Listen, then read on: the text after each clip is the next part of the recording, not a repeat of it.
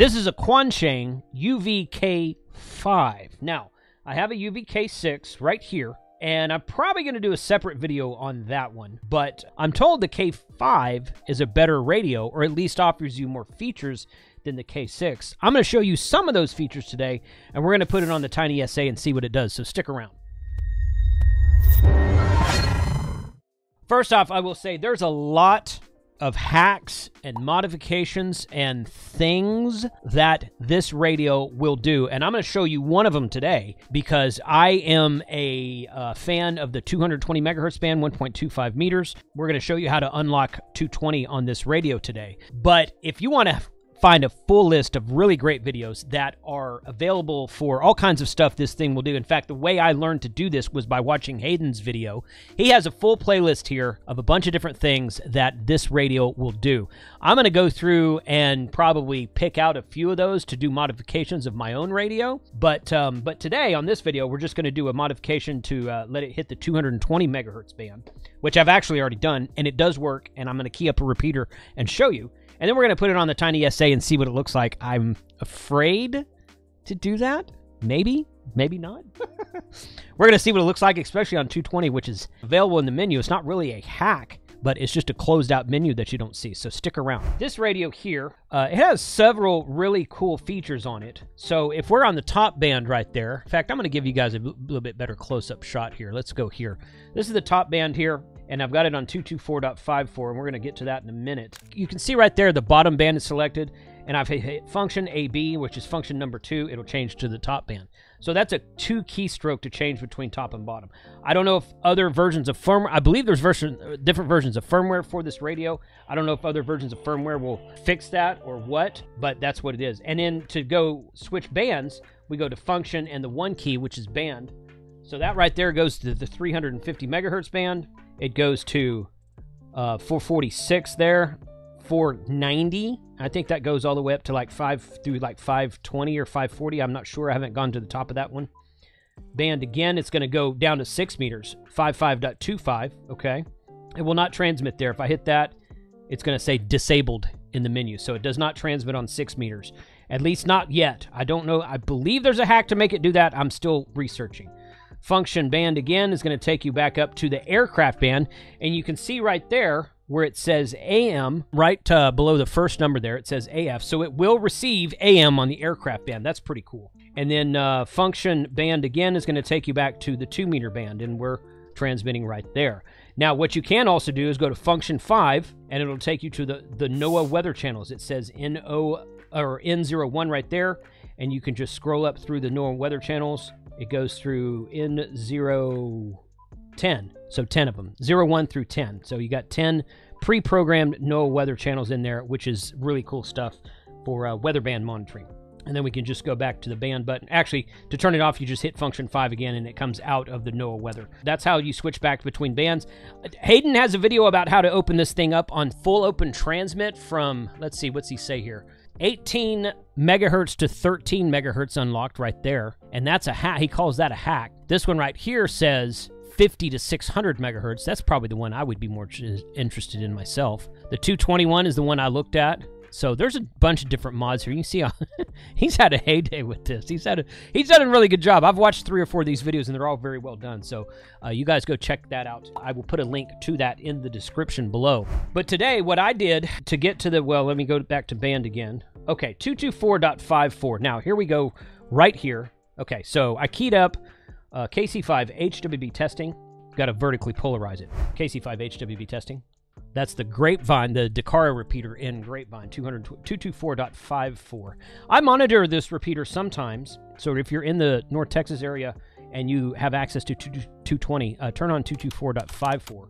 Negative offset, PL tone of 110.9. It's a good repeater. See if you can find me on there, because I do monitor it when I'm at home. So now what we do is we're going to turn this off, and we're going to hold down the top button here and the PTT button at the same time, and then turn the power on, and it goes into a secret menu.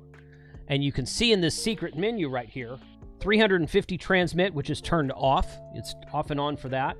The reset is the top one there. And then F-Lock, I'm not sure what that does. 200 transmit, I turned that on. It was off before.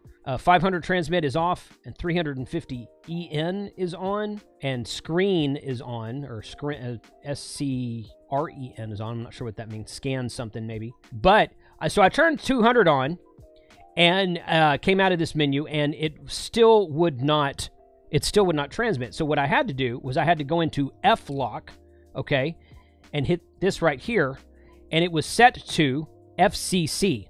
And of course, the FCC has not approved this radio for the 220 megahertz band, but we're experimenters and we can hack radios. That's part of our Part 97 privileges. You see it has CE right there for Europe, GB for, I assume that's Great Britain, 430, 438, and then you just turn it completely off, and that's what I did. I turned it completely off, and I enabled, confirmed that, and then I turned 200 transmit on, and then once we exit here, it can clearly transmit KC5HWB on the 220 megahertz band. So my question now becomes, how good is it or isn't it on the TinySA? So let me set up the TinySA here, and we're going to take a look at that.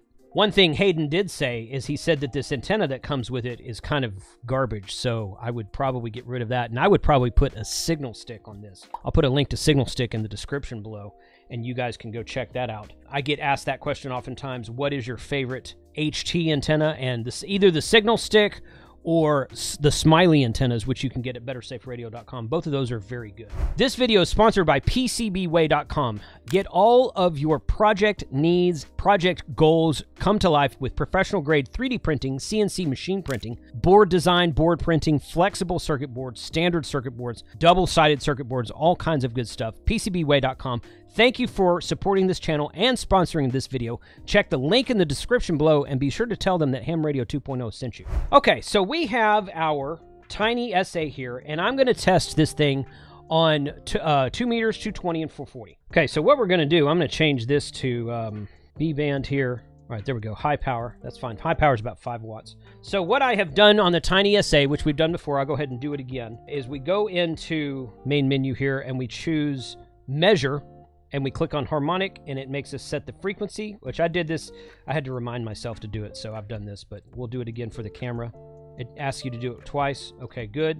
And then we go back into level and EXT gain, and we set it to -40 × 1, and that's a 40 dB measurement on the thing. And now so now we're going to transmit into, there we go.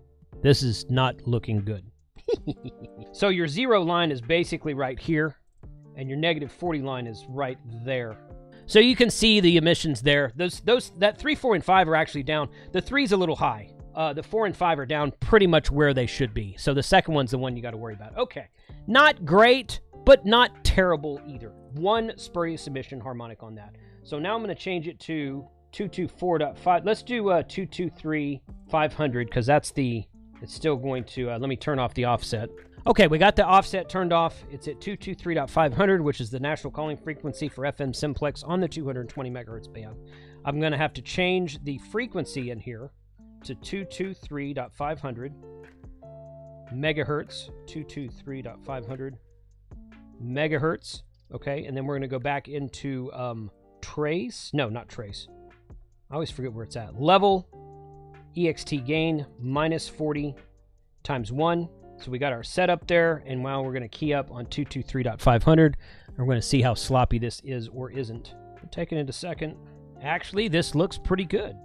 Actually, it looks like it's not even getting up to 0 on the first harmonic, which tells me that it's probably not transmitting a very high power. Usually it's up around 0 or 10 dB. It says it's at -18.6 dBm right there. But there are no spurious, there are no second, third, fourth, fifth harmonics on us. Move that up into the camera a little bit better. That's not too terrible. That's not too bad. For a radio that wasn't set by the factory to transmit on 220, 1.25 meters, I'd say that's pretty good. All right, let's check out 440. I'm going to put it at like 441,000. Go back in here and set up the TinySA again. Measure, harmonic. Megahertz here, and trace. No, not trace. Why do I keep clicking on trace? Level, EXT gain, -40 × 1, like that. Okay, and now we're at 446.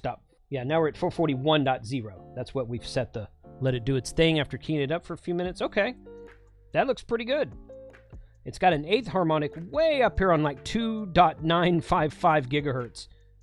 Way up there. And it's about -30. But there's no spurious emissions down here. Okay.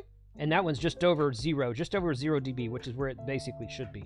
So it's a little bit better signal than the 220 signal was. But I'm not sure exactly what that means, this measurement of the first harmonic, where the frequency should be, if it's above, too far above or too far below the 0. I'm not sure exactly what that means, so I'm going to have to do some research on that and see. Overall, not too bad.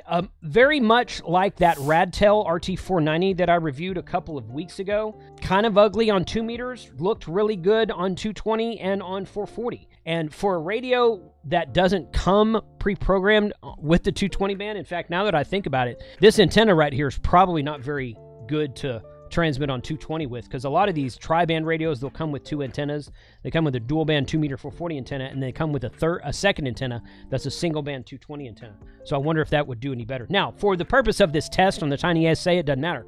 I did not have the antenna on the radio. I had the radio plugged into the TinySA. So it doesn't matter what antenna I use as far as the TinySA test goes. Someone made a comment like that in one of my videos. They commented and they said, well, if you trade it out from that junky antenna, you get better results than the TinySA. And I'm like, what?